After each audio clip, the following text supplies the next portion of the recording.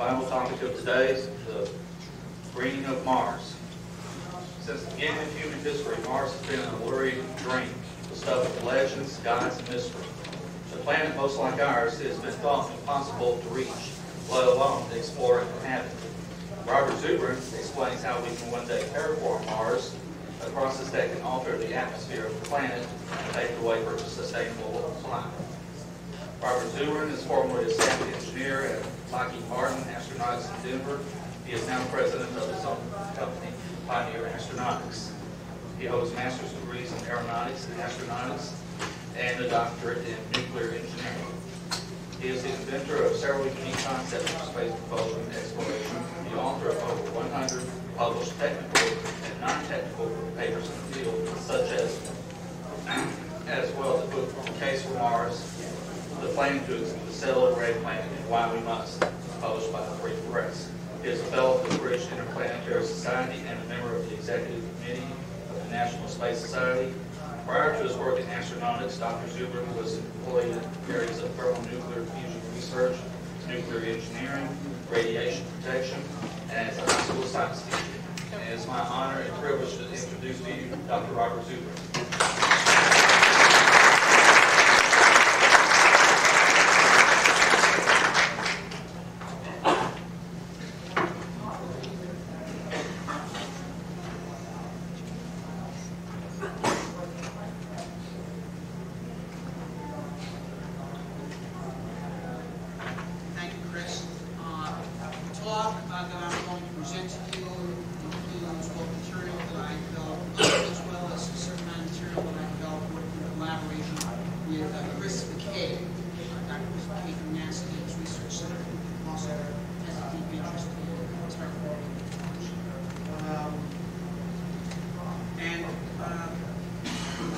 Some of the material that I'm going to show you this afternoon has some technical character to it, but I hope you'll bear with me on it because I do think that everyone here can understand it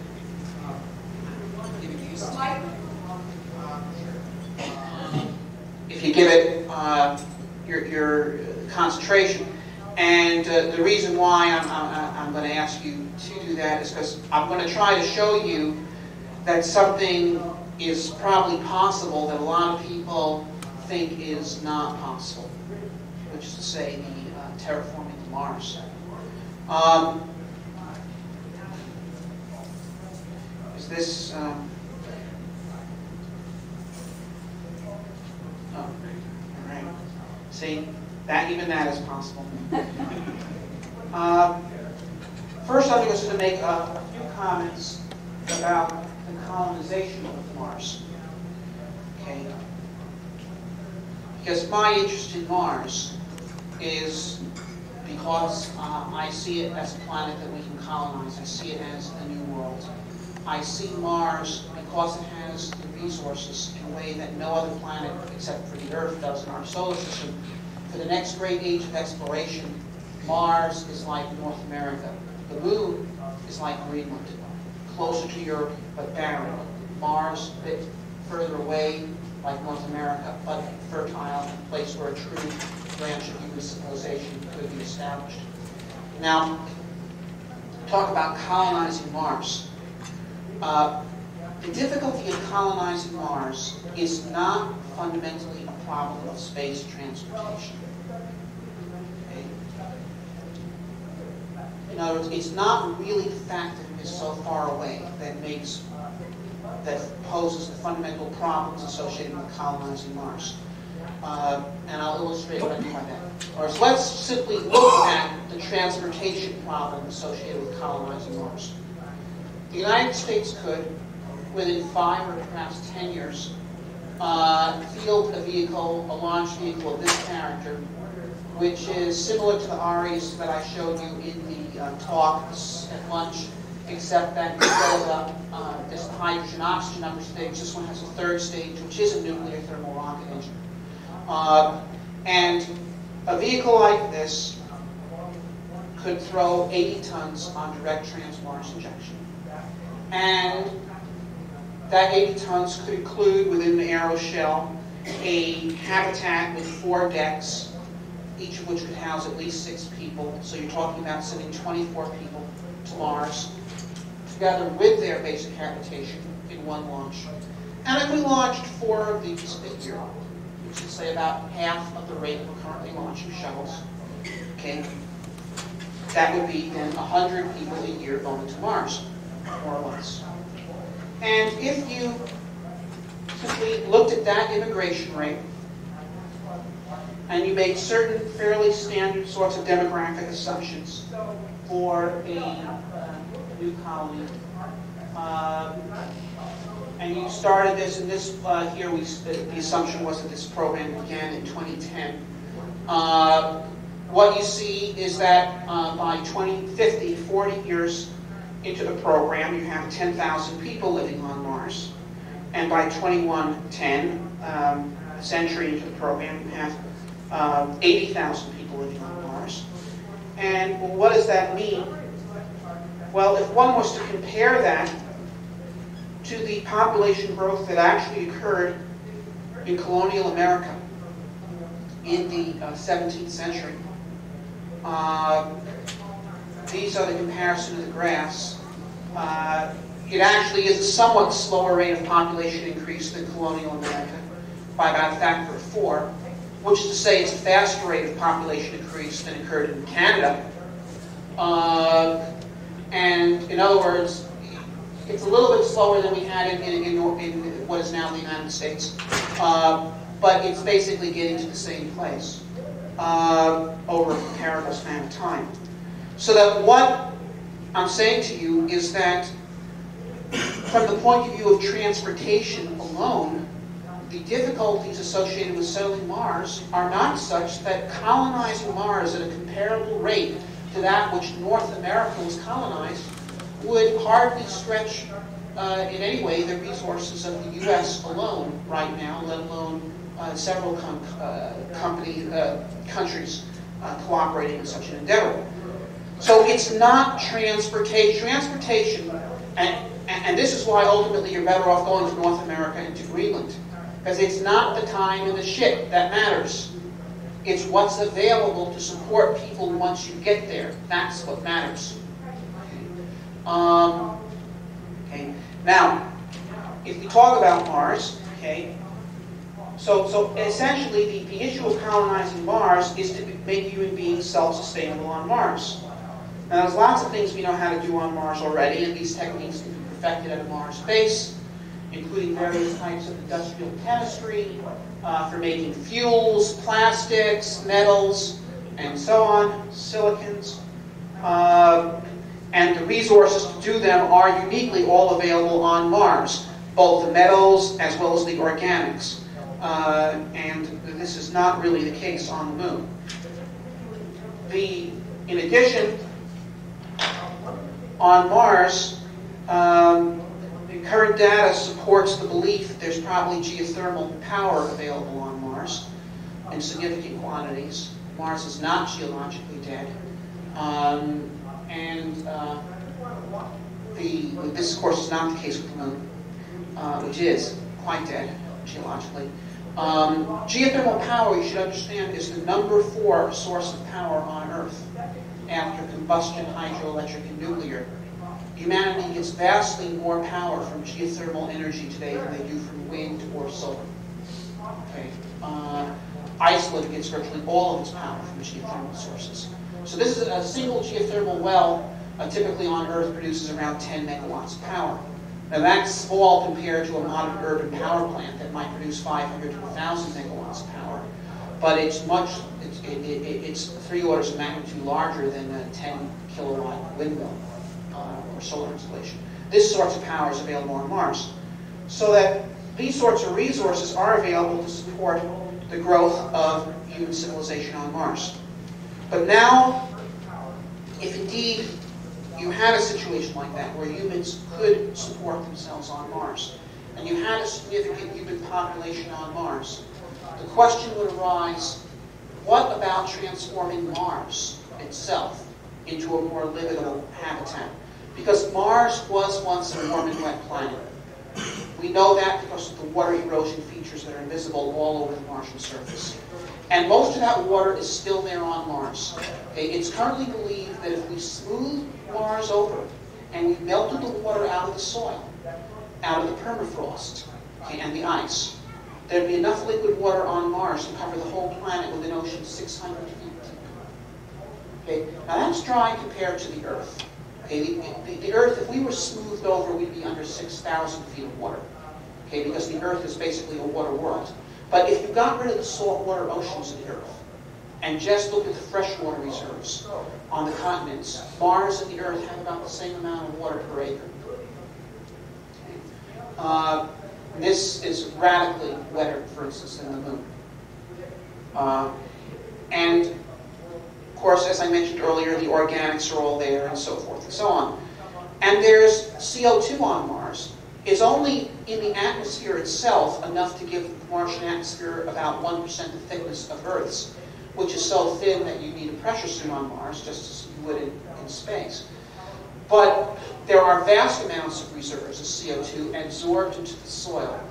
See, CO2 has a quality that if you have a medium with a lot of surface area, like zeolite or activated carbon like you might use in a fish tank filter, okay? And if you take that and you bring it down to temperatures of, well, such as typically pertain on Mars right now, -40 centigrade, it soaks in CO2 like a sponge. It absorbs it. In fact, activated carbon will absorb up to 40% of its weight in CO2 under those conditions. That's how severe this is. And so it is believed that there are, in fact, vast reserves of CO2 absorbed into the Martian soil. They went there when Mars started to get cold. And, but they're still there. And in fact, every year, Mars is in a slightly elliptical orbit, so that it has a part of its orbit where it's closer to the sun and it gets warmer. Okay? When it does that, the planet warms a little bit, Mars' atmosphere thickens by 25% compared to what it is at the cold end of its orbit. That's a wild variation in atmospheric pressure, and it's caused by this adsorption and desorption from the soil due to the temperature swing. Now, and also some vaporization of dry ice from the pole. Okay? Now here's the concept that I'd like to try to get everybody to master. Okay? Which is, if you understand this, you understand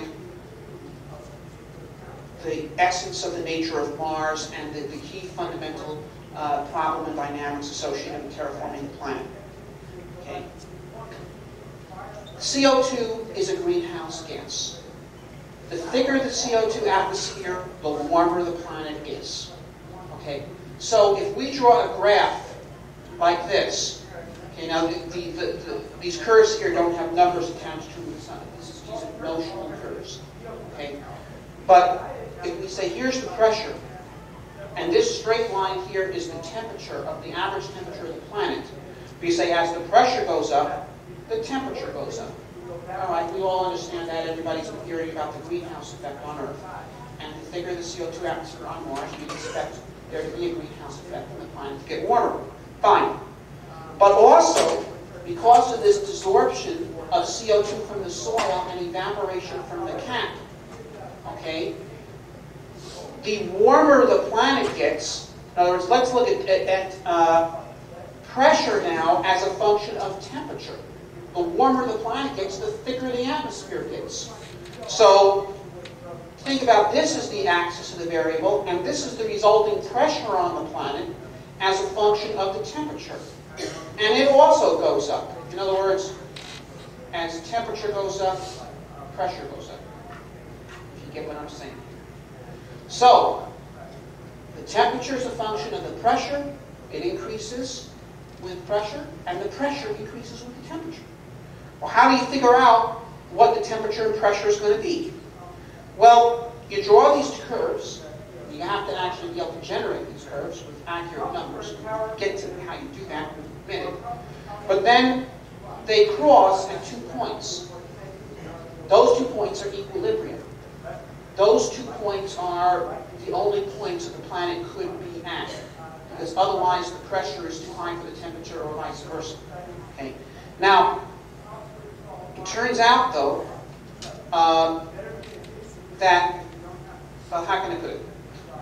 If the temperature line is above the pressure line, okay, then what's that saying? Well, gee, the pressure is here, but that should say the temperature is here, and it, okay? In other words, if the pressure is here, that says the temperature should be here, but if the temperature is here, that says the pressure should be here, which says the temperature should be here, which is the pressure, and it drives you to this point. Okay? Similarly, if you're in this region, what you find is that you're driven to this point. So if you're at this point, you're in a stable equilibrium, because if you try to wander away from it, you're driven right back to it. Whereas this point here is an unstable equilibrium, because if you go into either of these 2 regions, you'll start being driven away from it. Okay? So that's the nature of the situation. Now, what's the nature of the natural numbers?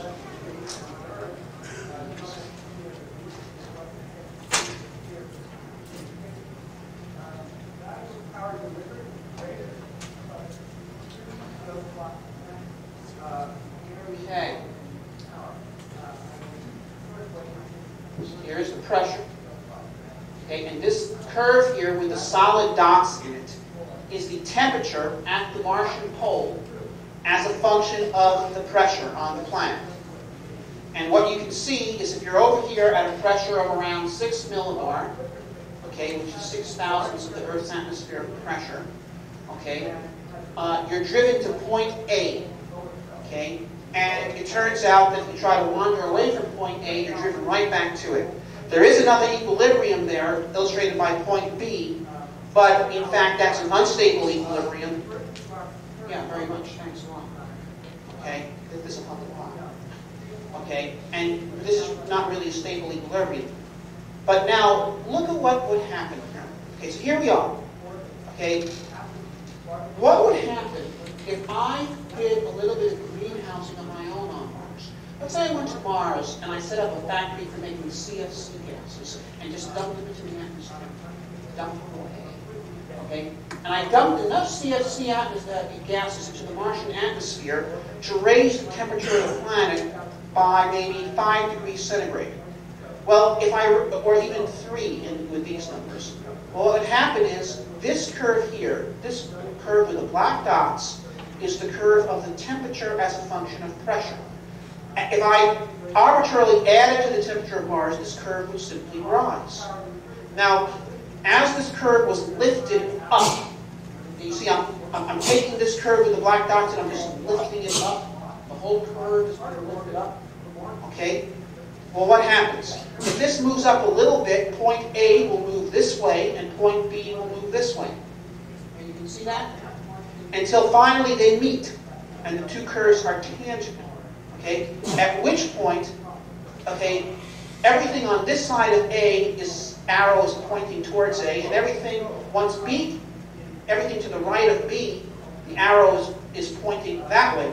As soon as this thing becomes tangent or higher than tangent, what happens then is you get a runaway greenhouse effect. Okay, at that point, in other words, if you're in this region to the right of B, okay, then if the pressure is here, the temperature wants to be here. If the temperature is here, the pressure wants to be here, which is the temperature should be here, which is the pressure should be out there. In other words, all the CO2 will be vaporized from the pole, all the CO2 without gas from the soil. Okay? Now, it turns out it's a little bit more complicated than that, because in fact there are 2 different functions, there are 2 different reservoirs of CO2 on Mars. There's the frozen CO2, which is really what this is addressing, okay? The stuff frozen in the pole. And then there's the CO2 adsorbed into the soil, which is really kind of held a bit harder, okay? And what this shows is that if you raise the temperature of Mars artificially by 3 or 4 degrees at the pole, all the poles would just evaporate. And they would dump their reservoir of CO2 into the atmosphere. But the poles only have enough CO2 to maybe fill the atmosphere up to maybe 60 millibar. Okay, right now the atmosphere has a pressure of about 8 millibar. You can vaporize the poles, you can increase the pressure to around 60. Okay, well that would be significant, but that's still not enough pressure for people not to wear spacesuits. Although it would greatly increase the cosmic ray and radiation shielding of the surface and help you with your parachutes and airplanes and all sorts of things like that. And a lot of plants and things could live on the surface under those conditions. They can't now. But once you outgas that CO2 from the poles, then that would raise the temperature, and the CO2 would start outgassing from the soil. And by following the same sort of analysis, what one finds is that you end up with a couple of hundred millibar of CO2 in the atmosphere, and perhaps as much as 300, depending upon various assumptions. And the temperature, the average temperature of the tropical summer would be approaching the freezing point of water. 265 Kelvin is like -5 centigrade. That's an average day-night temperature, so in the daytime you actually do have temperatures considerably above that. And I mean, in other words, for instance, Alaska has average temperatures on that water, and it supports an abundant biosphere.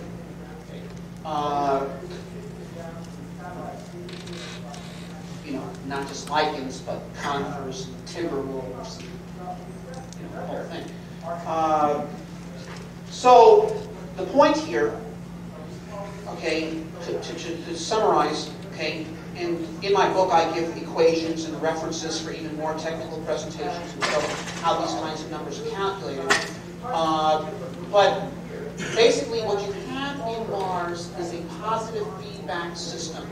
The warmer the planet gets, the more CO2 is put in the atmosphere. The more CO2 is put in the atmosphere, the warmer the planet gets.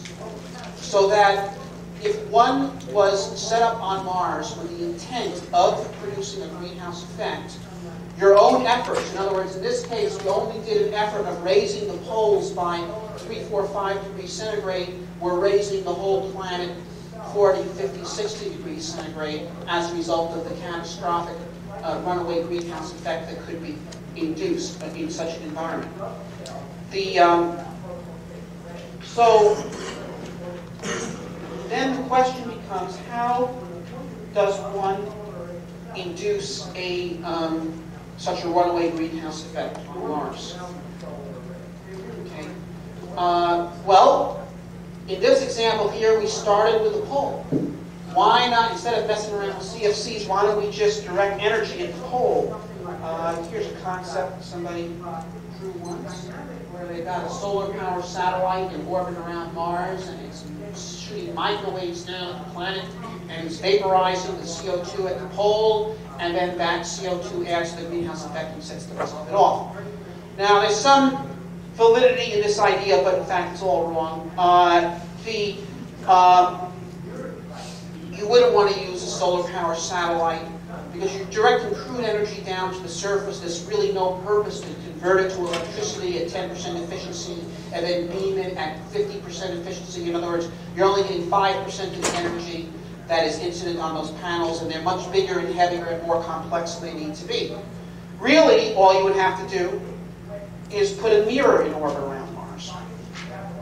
Because a mirror can be something as lightweight as a solar sail, and therefore can really be made very large, much easily than a solar power satellite.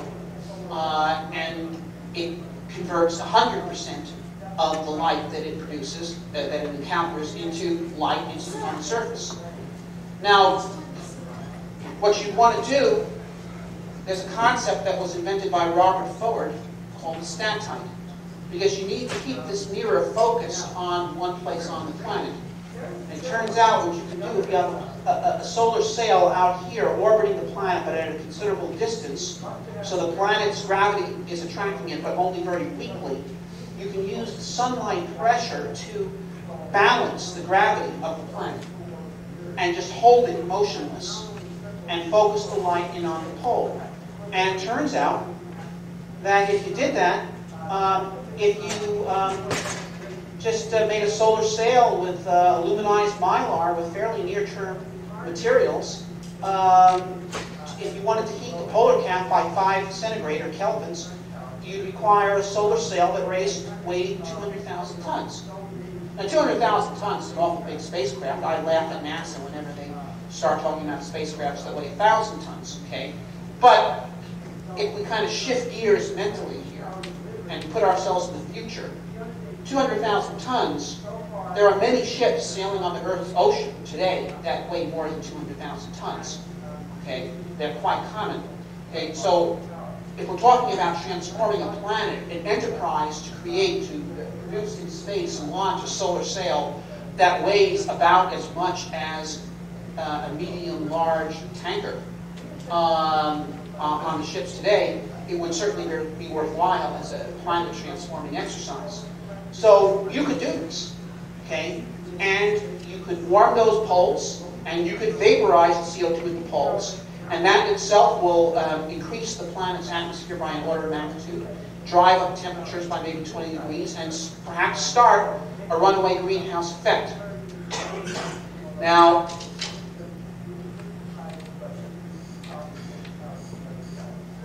if we wanted to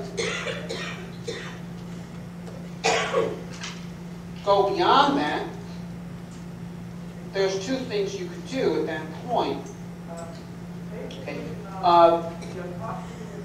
One thing that's been suggested is, well, to actually introduce greenhouse gases. Now, there's more or less two kinds of greenhouse gases one could discuss other than the CO2 itself. CO2 is a good greenhouse gas, but there are things that are much better. Methane and ammonia are greenhouse gases, a couple of orders of magnitude more potent than CO2. And the thing that's interesting about methane and ammonia is that they are gases that can be produced naturally by bacteria of the appropriate types. Okay? And so that if we did this mirror business, which would warm the planet significantly, thicken the atmosphere, create a situation where liquid water could exist at least transiently in the tropical regions, then perhaps we could release bacteria on Mars capable of multiplying themselves and introducing methane or ammonia or both into the atmosphere and actually commence biogenic terraforming. That might indeed be possible, and it would be certainly something we'd want to do for whatever it was worth, because it would be a very cheap thing to do as well. Now, it has been suggested that what somebody could do as well is, this chart, by the way, was made by my stepson in a younger life, somewhat more charming 12-year-old than his current teenage incarnation. But in the outer solar system, there are probably objects made of frozen ammonia that could be propelled to Mars using nuclear thermal rocket engines to take the material, turn it into gas, and propel these things. And in fact, at the sacrifice of perhaps 10% of its material, send it on a trajectory that intersects Saturn or something, and that would give it a gravity assist to send it to Mars. This could work, except that when it hits Mars, it will hit a typical asteroid, iceroid, whatever you would call it, might hit with Mars with an energy equivalent of perhaps 100,000 megatons of high explosive. And therefore, I don't really think it's going to be done. Not because it's technically infeasible, but because the people who are going to be paying for terraforming Mars are the Martians. Okay? And so they're not going to want to do it this way. This is a significant range safety problem. So therefore, aside from what the bacteria can do, the other thing that one can do to move things along is to introduced the artificial greenhouse gases, so-called CFCs. Now, CFCs are tremendous greenhouse gases. Orders and orders of magnitude more powerful than CO2, several orders of magnitude more powerful than ammonia or methane. So they're pretty good. However, there's two kinds of CFCs. There's chlorinated fluorocarbons, which have chlorine in them, and fluorocarbons, which don't have chlorine in them. And the advantage of using the fluorocarbons, such as CF4, perfluoromethane, for example, is that they do not destroy ozone. Okay? And if we're going to terraform Mars, we'd like the planet to get a nice ozone layer to keep UV off the surface. And so you want to use fluorocarbons rather than CFCs as such. I throw around the term CFC a lot because that's the one everyone is familiar with. But really, I'm talking about a subset of the CFCs, the fluorocarbons. Well, they're very potent. If you, right now, we are producing around, on Earth, around 1,000 tons an hour of CFCs. And if you did that, okay, on Mars, okay, you would increase the planet's temperature just through your own delta T, your own input into the system, by 10 degrees centigrade. And then that would be greatly multiplied. That would create a runaway greenhouse effect on the planet, without doubt. And the net result would be to increase the temperature of the planet on the order of 50 or 60 centigrade. Now, well, what kind of effort is required to do that? Well, we can discuss it in terms of power. It would take around 5,000 megawatts of power to do that, which is roughly double the power that Houston uses. Okay? It's less power than New York City uses. Okay? That's the kind of power you're talking about. That's the scale of industrial activity you're talking about. Okay? So it's not small, but it's only a tiny fraction of the amount of power that the human race currently wields. Okay? If we compare it to the general level of human activity, okay, this is roughly the amount of power that Holland wields. Okay? So that a substantial human civilization, or moderately substantial, Holland size, is something that wields this kind of power. That's the scale of effort that is required to produce a runaway greenhouse on Mars. Now, if you did that, well, how fast would this runaway greenhouse occur? That's of interest. Speed. The CO2 is absorbed in the soil, and the stuff near the surface comes out first, because it's the one that sees the temperature rise. Okay? So what you get is, how fast does a temperature pulse penetrate into the ground on Mars? Well, this we can calculate fairly accurately by assuming that Martian dirt is not that different than terrestrial dirt. And this is what you get. That after 1 year, the temperature pulse penetrates about 4 meters, and you get a 20 millibar atmosphere. Remember, Mars today has got about 7. Okay, so that's inside of just 1 year, you're tripling the atmosphere. Okay, in 9 years, you're up to 60 millibar. You're an order of magnitude larger. Okay, in 25 years, you're on the order of 100 millimar. In 100 years, you're like 200 millimar. Okay, now, what's 200 millimar? 200 millimar is a fifth of an Earth atmosphere. It's 3 psi. 3 psi is how much oxygen you are breathing right now. Because oxygen is only 20% of the air. Okay, there's a partial pressure of 200 millibar of oxygen in this room. Okay, if we pumped this room down and left in 200 millibar of oxygen, everybody here could breathe just fine. Okay, on Apollo missions, they were at like 3.8 psi pure oxygen, about 250 millibar or so is what they were. In other words, if you had an atmosphere like that, humans would not need to wear spacesuits anymore. They only need a breathing mask, because they couldn't breathe the atmosphere, it would be all CO2. But the amount of pressure that it has is enough that someone breathing from an oxygen mask would be able to cope quite well, in fact. And furthermore, you could create domed cities. You know the big domed cities of science fiction, several miles in diameter? Well, those wouldn't work on the Moon or Mars today, because the vacuum on the Moon or near vacuum on Mars would be such that there's a large pressure difference between the interior of the dome and the exterior of the dome, and they blow themselves apart.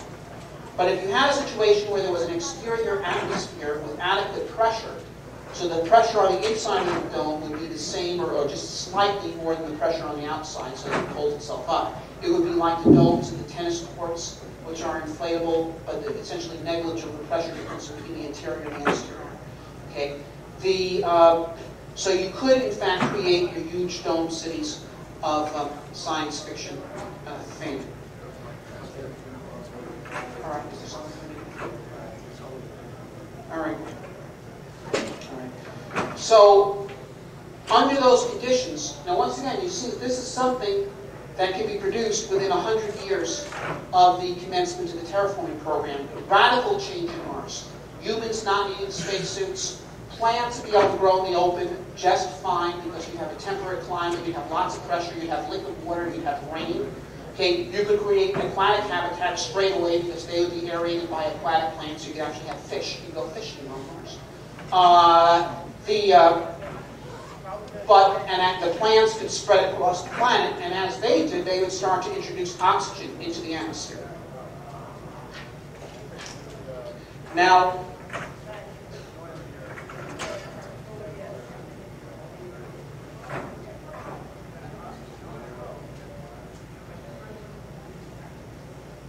there's other things you can do. You can try to directly produce oxygen artificially through industrial means, but it turns out that if you compare covering the planet with plants, assuming 1% efficient plants, there are plants that exist today that are 1% efficient. Okay, biospheres are not 1% efficient because they're allowed to decay again after they grow. Okay, but plants are, and so if you harvested the plants, if you turn the wood into furniture, you're not supposed to let any bacteria get it. Okay, they actually considerably outclass what you could reasonably do with all sorts of industrial or orbital capabilities. And if we make that assumption, what we find is that it would take about 900 years to put enough oxygen in the atmosphere for people to breathe it without augmentation of any kind. However, that said, we're talking 100 years from now, we're talking 200 years from now. As this program proceeds, human technological capabilities will advance. And I believe that, by 100 years from now, and people are into this terraforming program, and they go and they read my book or look up the charts of this talk, they'll basically have an attitude towards it somewhat similar to that perhaps we might have towards Jules Verne's design of the lunar mission, okay, which is, wow, he was prescient. He realized people would go to the moon. But doing it with artillery, how 19th century can you get? Okay, similarly, they might say, well, he was on the ball. He knew he would terraform Mars. But doing it with plants and the fluorocarbon factories, how 20th century can you get? Of course we're going to do it with microscopic, self-replicating nano robots. Okay? In other words, means that what I just showed you today is not really a design of a terraforming program, but an existence proof. To show that it can be done with means that are comprehensible with modest extensions of current engineering. I think that when people actually get around to doing it, they will do it with means considerably more elegant. They may start doing it with means that are within the scope of this talk, but as this program develops, it will be done by a society whose means are increasingly more distant from those that we currently view as realistic. Okay? But what I've just shown you is if we can do it with artillery, okay, if we can do it with Jules Verne's techniques, then they'll certainly be able to do it with true 21st century techniques. So this is the goal.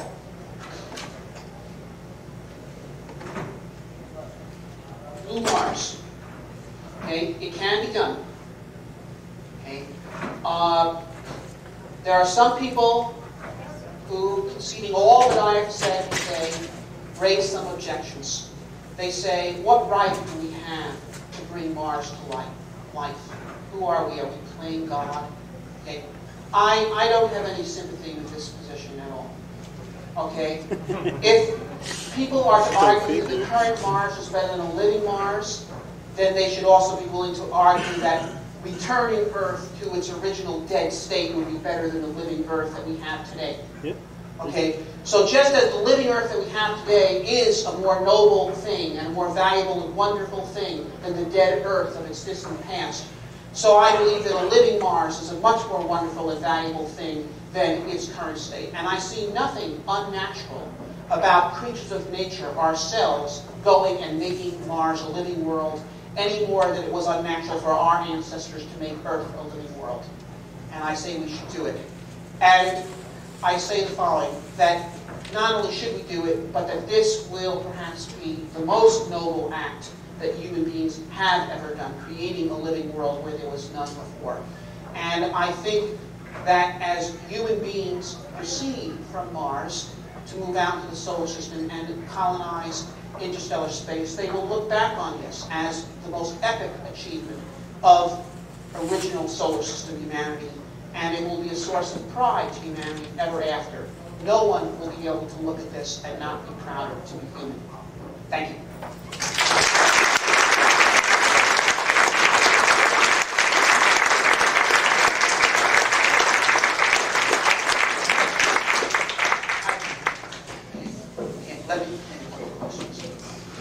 Sir.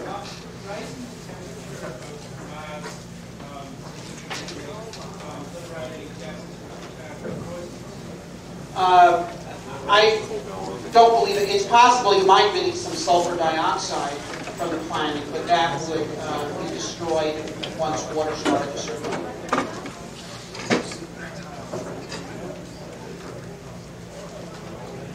Yeah. When you run out of CO2 to outgas.